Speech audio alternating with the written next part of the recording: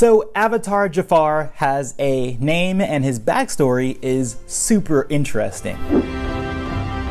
Hey all, welcome to the Geek Talk. Today I wanted to talk about Avatar Szeto, who featured prominently in the Rise of Kyoshi and then more prominently in Shadow of Kyoshi. As some of you know him as, it's Avatar Jafar. He was a previous fire avatar predating Avatar Roku. He's the guy with the weird top hat, which turns out to be a minister's hat, which is part of the reason why he's so interesting, because he isn't noted for, you know, his great abilities with bending, even though we saw him, you know, bending for volcano plumes or whatever. But his whole thing, his claim to glory is his political successes. So let's read some passages from the book. The viewing party stopped at Avatar Szeto, depicted in his trademark tall minister's hat. Where most of the other figures held a ball of fire in one hand, avatars and fire lords alike, Szeto hefted an abacus. And I thought this was a really good imagery because, yes, if you're looking at the Fire Nation Hall where we see most of the Fire Lords and you see how they depict their level of power with, you know, balls of flames, which are probably an allusion to Agni Kai or success in Agni Kai or just general firebending prowess. For Szeto, we have a completely different kind of image, and he's holding basically a calculator, an old school calculator. Basically, he's being put on a pedestal for being a complete nerd, and I kind of love that. Rendered with as much loving detail as one of the illustrated flames or weapons wielded by his compatriots. Each bead of the counting instrument was set with real pearl, and they were racked to a calculation that ended in an auspicious number. So yeah, I thought that was really cool that we got to get the idea of his backstory. Not necessarily we're getting, you know, everything, but then the prose, which is why I like FCE's writing a lot, alludes to what he was doing, or at least it lets us get ready for the explanation that we're about to get for, like, you know, the next page or so. So why did Szeto do this? Why did he want to become a political figurehead instead of, you know, going around all the world and the nations and doing what most other avatars have done in the past? During Seto's childhood years, the Fire Nation teetered on the verge of collapse, struck by plague and natural disaster. The wrath of the spirits was terrible, and Fire Lord Yosor was in little position to halt the fracturing of the country along the old fault lines of the clans. The clans, Kyoshi said. So if you guys don't know, the original Fire Nation, before it even was a Fire Nation, was just a collection of separate Fire Lords, which of course I think this is probably an allusion to the old warlords of Japan and other, you know, war factions that happened within the old East Asian history. So this connects to what we already discovered in the Smoke and Shadow comics, where we got backstory about who these warlords were and how they dealt with what they dealt with. It got so bad to a point where one of the warlords stole children from another village who was not paying him tribute, because that's kind of how it worked. It was basically like a feudal Fire Nation before it was a Fire Nation. And in doing so and kidnapping those children, dark spirits named the Kumuri Kaje came and stole his own children. Kind of similar to, if you think about the Moses stuff and you think about the Pharaoh having, well, instead of kids being stolen there, the firstborn was killed, which is pretty dark. But hey, this is what I actually like about Avatar, and I talk about this all the time. I really like their world building. I like how they integrate spirits into the natural world and have them actually affect. And there's always, every village has its own story about a certain avatar, dark avatar spirit, and this is no different for the Fire Nations. And so, in reading this portion of the Shadow of Kyoshi book, you can understand why the Fire Nation would be afraid of the spirits being mad at them and bringing natural disasters to the land, and how they will want to stop that and how they would want to appease it. And it's kind of one of the reasons why the Fire Nation is so efficient and loyal and honor bound as they are, because they've had this dark past that has been influenced by dark spirits. Each noble house of the Fire Nation is descended from one of the old warlords from the period before the country was united. This is why the noble clans retain certain rights, such as governance of their home islands and the retention of the household troops. During Lord Yosor's reign, the clans set their warriors against each other, ravaging the countryside in futile bids for power and resources.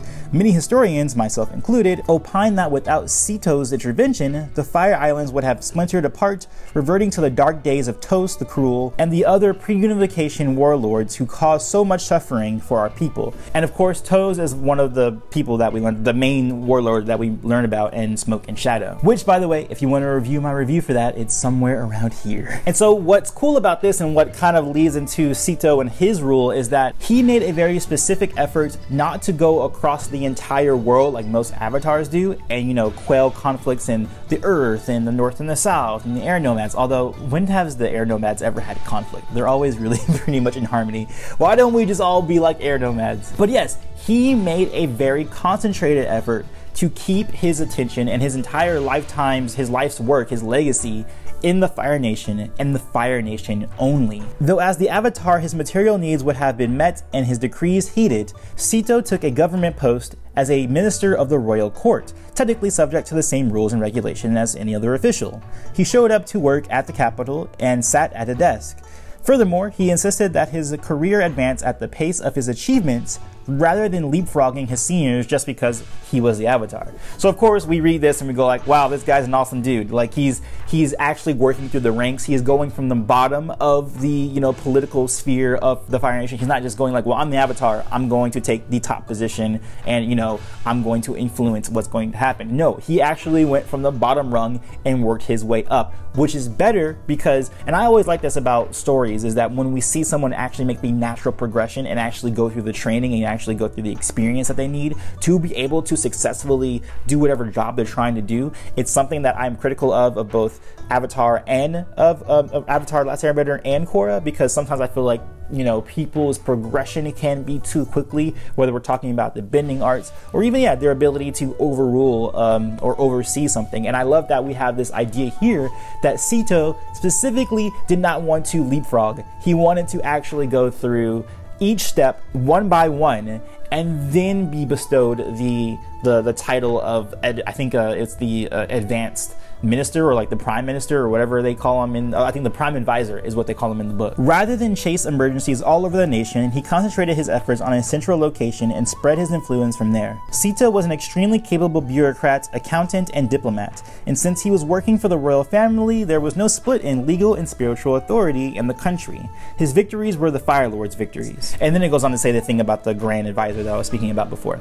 Once he was promoted to Grand Advisor, Avatar Szeto was able to end the open hostilities between rival noble houses. A lasting peace followed in which he continued to serve his country with dignity and excellence. And that's what I think is just really cool, that he would do that. And it makes me appreciate him as an Avatar. It's great. It's crazy how much this story is doing for Avatars. As you guys saw in my previous video with Karuk, we get so much insight into why he isn't as terrible as we were led to believe. And then we also get, you know, little insights about Avatar Szeto, and also just seeing that, you know, different avatars have different ways of ruling. And I think it actually was intelligent for him to focus on Fire Nation, because yes, if that does fall out of balance, if, you know, that nation crumbles, then you're gonna have an issue with dark spirits coming about, and then that can leak out to the rest of the world. So it is good that he said, hey, let me like put a pause on things going on in the rest of the world.